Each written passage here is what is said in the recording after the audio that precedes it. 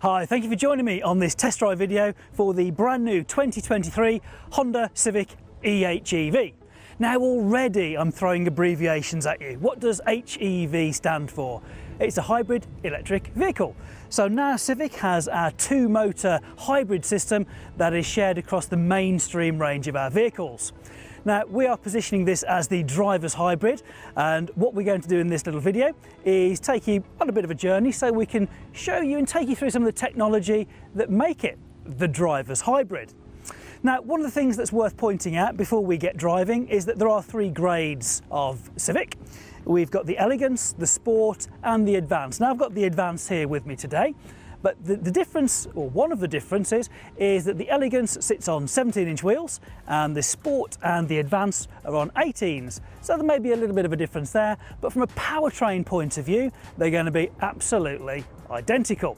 So enough chatting on the outside. We've got a private road, a brand new Civic. Let's go for a drive.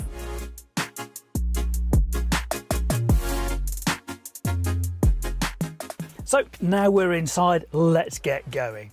Now, we have keyless access on all of the three grades, so all I need to do is make sure that the key is inside the car, and to power the car up, I simply put my foot on the foot brake and press the power button, and the engine may or may not start. Remember, this is a two-motor hybrid system, so it has the ability to drive on purely electric, and sometimes it will actually power up the petrol engine and that generates the electricity.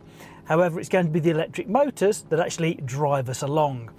So my seat's all set up for me. I'm all good to go. I think we'll change the temperature a little bit just to warm it up a bit, and I think I'll put my my wipers on as well. We'll get those into, in fact, let's put them onto the auto position. So first things first, we're running. The engine is now powered up, but either way, even if you're in electric mode or you're in hybrid mode, you'll see a little green icon of a car on the dashboard with an arrow underneath it pointing both directions, because obviously we can go forwards or backwards, and it means we're ready to go. And the transmission is very, very simple to operate. It's like any other automatic I'm sure that you've driven before. If you want to go forward, you put it in D. You want to pop it into reverse, you just pull that little slide backwards. And of course, all three grades get the rear view camera, so you can see the view behind you. And of course, if you turn the steering wheel, it will actually show you the intention of where you would be going on that lock. But of course, we're going to be going forward, so I'll just pop it into park for a moment before we set off. And then we're really going to feel that electric motor. So remember, this is going to give us 184 PS of power and 315 Newton meters of torque. So let's get going. My foot's on the foot brake, I'm going to pop it into D. The parking brake is on, but of course I've got my seat belt on, so it's automatically going to release for me. So as soon as I pop my foot onto the accelerator, we get going. So we're driving off in EV now, and straight in front of me I can see a power meter. So it's just registering a tiny bit over the minimum there, and we'll get to a straight bit and we can show you how that builds as we accelerate more. So as I say, at the moment all we've got is an electric motor driving us along. There's no engine noise at all. I'll now put my foot down a little bit and you can see that actually builds up, and that goes up to sort of a shade over 50% on the power meter. As I come off the accelerator, a couple of things are going to happen here. Is obviously you're going to slow down, but it starts regenerating. So it's starting to put some energy back into the battery at the back of the car, so we can use that for acceleration later on. Now, if I want to get more regeneration, I can use these paddles behind the steering wheel. So all I do is actually I can pull those, it gives me one little down arrow, and then if I pull on the minus, it gives me more regeneration, so minus is minus speed. So now if I back off the accelerator, it'll slow down even more. So we've got 4 levels and off. And this is down to personal driver taste. So it might be that as you're driving along around the town, you might have it on level 4, and that's going to give you a reasonable amount of deceleration. And that's again charging the batteries up, not using the physical brakes, just using the motor to regenerate the power for you. If you're on the motorway, you might not want any extra regeneration at all, because you just want to, as you lift off, continue your momentum. So the choice is yours, and you can use these paddles. Now, I haven't mentioned the drive modes yet, so if you've had a Honda before, you're probably used to comfort mode. We've got, if we push it forwards, we've got sport, and if we pull it back from our normal position, you'd get econ. So we've had those before. And I'm going to come back to these in a moment as well, but if I'm in sport mode, just pop that back into sport, oops. Just pop that back into sport and I pull my paddle, you'll see a little M comes to the side of the D. So that memorises the amount of regenerative braking you're going to get, and every time I come off the accelerator, it's going to give me that level of regeneration. In drive mode, when you pull the paddles, it will memorise the regeneration level for a few seconds, and then it will put you back into the normal level. So again, as a driver, you can interact with that system as much or as little as you want to. So I mentioned the drive modes. We've got our normal, we've got sport, we've got econ, but we have a brand new one as well. So if we push it all the way up, you get individual. Now this allows you, as the driver, to choose how you want the system to work. So you could have a combination of some of the econ features and some of the sport features in your own personal setting. First impressions of this drive, absolutely tremendous. So we're going fairly steady, we're just doing about 30 miles an hour, but you can feel a nice weighting to the steering. I've got fantastic visibility all the way around, even on this sort of slightly rainy day, but I've got great forwards, rearwards vision, absolutely mega. Too slow to be feeling the differences with the wider track and the longer wheelbase, but I know as I pick up the pace a little bit, when I'm on the public roads, maybe on a motorway, a nice winding country road or something, I'm really going to get that nice feedback from this revised suspension. So we mentioned regenerative braking using the paddles when we lift off the accelerator. Of course, you're going to get some regeneration when you use your foot brake as well. So for that first amount of travel, it's actually using the electric motor to slow the car down, and again it harnesses that energy so that you can use that at a later date for acceleration, and it's going to improve your fuel economy. So just that light little press on the brake pedals, it's slowing me down, and it's using those motors. Again, really clever system that we've got in our eHEV system here, our 2-motor hybrid system on the new Civic.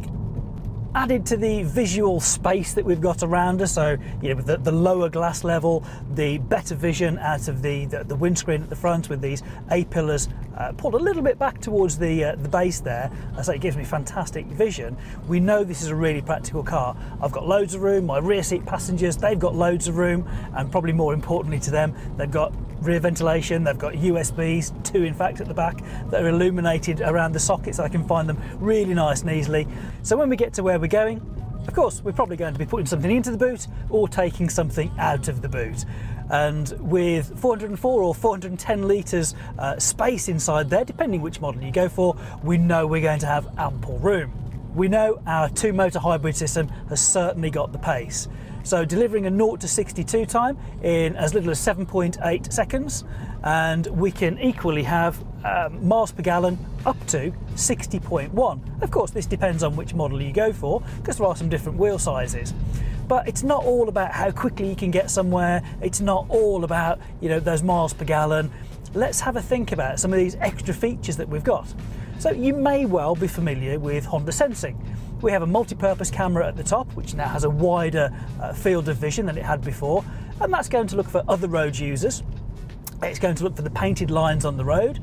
It can help keep us centred. We've got autonomous braking. That's going to help, again, keep us nice and safe on the road. And it will help our adaptive cruise control, whereby we set our speed to 70, but if the car in front's only doing 50, it will keep us at that 50 mile an hour until the car in front speeds up, or we cancel it. And we can choose the time gap between us and that vehicle ahead. And these are standard on all 3 grades: adaptive cruise control and lane keeping assist. These can now operate from 0 miles an hour, and this can give us a new feature called traffic jam assist. So we can have steering assistance and the ability for adaptive cruise control to get us up to our desired speed of, maybe on a motorway, 70 miles an hour, right down to 0 if we encountered a traffic jam, and both can work together. So we hit some traffic on the motorway, and it's actually going to give me a little bit of steering assistance because it can still see the painted line markings, and it slowed me down. And if the traffic moves again within sort of 5 seconds or so, it'll start me back up again. Over that time, a little icon comes up on the screen saying stopped. then all I need to do to get going again is either push up on this little tab here for resume, or give it a little press on the accelerator. So again, taking some of that that fatigue that's going to be created by traffic jams and the stress, it takes that away for you. So another little feature, you can choose to use that or not, entirely up to you. You are in control of all of these systems, but they're there just to make your life that little bit easier and safer. If, for instance, I didn't want to use traffic jam assist because I didn't want lane keeping assist on or adaptive cruise control, my complete choice. But one thing I would do in that instance is pop on brake hold. Simple press of the button will give me a notification on the dashboard that that system is active. It says brake hold and a green icon on there for me. And what that does is exactly what you'd imagine. It holds the brakes on. So now I'm just going to slow down using my brakes. We come down to 0 miles an hour. We've stopped. And then what's going to happen if I take my foot off the brake? It actually holds the brake pressure on for as long as I need it to. So then, as soon as whatever's cleared in front, we're at a junction or whatever, because I'm not going to roll back or anything like that, all I do, accelerate away, and we're good to go again. Again, this is something that is user selectable. You don't have to have it on, but if you want to, as long as you've got your seatbelt on, press the brake hold button and you can activate that for you. So some of the information that I've got visible for me, I've got a lovely 10.2 inch TFT screen in front of me, because I'm in the advanced model, as I might have mentioned. And I've got my power meter on the left, I've got my speed on the right, and I can scroll through different things in each of those. So I've got navigation, turn-by-turn signals on the right, I've got navigation there, I can have my average trip journey information, those kind of things, but I can equally get that up here as well on the centre 9-inch screen. So we can see at the moment on my current drive, we've got an impressive 67.8 to the gallon there. I'm doing quite well, bit of a eco challenge to myself there. I can see what range we've got from the fuel that's in, and right in the centre we can see I'm in hybrid at the moment, so we can see the indication of the battery at the back there, and if we've got power coming from the petrol engine or if we've got it purely coming from the battery, as we have now, we're driving along 100% in electric. If I put my foot down and accelerate a little bit, you'll see that the petrol engine starts up, and that's to start generating a little bit more acceleration from the electric motor to store some energy into the battery there. And already we've gone back into EV. So a nice little bit of information, but of course, you might not want that up. You might want your CarPlay on there, for instance, so you can pop in whatever features you want on there. You maybe go to your own chosen navigation if that's what you wanted to, rather than the cars, or we can just go back home again. On the meter on the left hand side, you operate that and scroll through with this little thumb wheel on the left hand side. So you could choose if you wanted your phone information, if you wanted to go to FM or DAB, or your CarPlay, or if you've got something Bluetooth connected, just press it on there and it would go to that particular music source for you. And of course in this car, that's going to be playing through my 12 speaker Bose system. They're just starting to get a little bit more drizzle coming through, so I'm just going to put my wipers into auto, and that's going to take care of my vision for me. And of course I can adjust how sensitive I want that with this little rotational wheel halfway through. The stalk here, I think halfway is good on there for me, that's perfect. So again, it will differ from vehicle to vehicle. So on this particular model, my petrol gauge is on the right hand side and the energy level in my battery is on the left hand side. As I say, that will be in different places on the Elegance and the Sport, but you'll have access to that information on the smaller TFT screen as well. So we've got good vision and good visibility out of that front windscreen because my wipers are set to auto, but let's imagine I've got a slightly dirty windscreen, a little bit of mud's been thrown up or something like that. And I'm just going to demonstrate our Smart Clear wiper system. So the washer jets are actually above the wiper blade, and they will put windscreen washer fluid above the wipers as they come up, not on the way down, and that uses 40% less water, and as you can see gives crystal clear vision once it's actually gone through its process of cleaning the screen for us. Down this road, as I mentioned, it is a private road. We're not going to get anything coming the opposite way. We're not going to get anything overtaking us. However, if we did in the real world and we had something in our blind spot, we'd get the little indicator in the door mirror that would illuminate to tell us there's something there, to watch out for it, if it was in our blind spot, of course. And if I indicated, let's imagine there's a car to my right hand side, I haven't actually seen it, and I put my indicator on to show my intention of moving over the lane, it would not only be illuminated, it'd start flashing and beeping at me to really warn me, you know, watch out Duncan, there's something to your right, maybe stay in this lane for a little bit longer. Of course, the same would work if I was pulling back into my lane with the left indicator. And that is standard on all 3 grades of Civic. Because we have blind spot information as standard, that also means we have cross traffic monitor as well. So they use the same radars that are at the back of the car. So if I pulled into a parking space at the supermarket and I've got a big panel van parked either side of me, I'm going to really struggle to see out of my side windows when I reverse out, and those radars are going to be looking as I select reverse. They're going to be seeing if anything's going to cross my path behind me, and it's going to warn me on the screen in front just to stay where I am for a moment, wait, and then do my reversing manoeuvre. So I turned the temperature up a little bit in here before, and it's starting to get nice and warm. I think maybe a little too warm. So we've got these nice little dials down here, which have got a real nice click to them, and this knurled finish just on the outside. So physical buttons and then the digital display, which is a really nice combo. This is synchronized at the moment, so whatever temperature I set it to, that's what my passenger gets as well. However, if we turn the sync off, my passenger could have 18 degrees and I can have 21. Perfect, stops any of those related arguments. Then I can choose, well, do I want, you know, fresh air coming in, which I have, or recirculate, the mode, rear screen heater, front screen heater, and if we just want the blower rather than air conditioning. Now, on a day like today, although a little bit of rain coming down, it's not winter, but I've got my heated seats in here as well, which is, again, a really nice feature to have on this particular car. Very, very good indeed. So below that, I've got my USBs, so I can have my one for my Android Auto if I wanted to use that through the system there, or just simply charging something. I've got my wireless charger here for my particular phone, an iPhone, so I can pop that on there, and CarPlay is wireless in this car as well, which is another really nice feature. Then when we get to our destination, what are we going to do? Well, obviously, we're going to pull up. So when we pull up, we'll just park it along the side here, all good.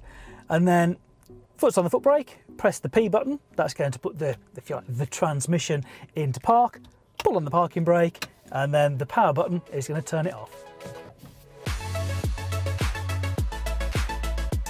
So there we are then, folks. Hope you've enjoyed that as much as I have, and that we've shown you how it is the driver's hybrid, and we've got those 2 sides to Civic. Now, I'm sure, of course, you want to make up your own mind. These are just my opinions, my thoughts on the car. So please contact your local dealer. They'll be delighted to book you in for a test drive at your convenience, so you can make your own minds up on this excellent new car. Thanks for watching, folks. Take care.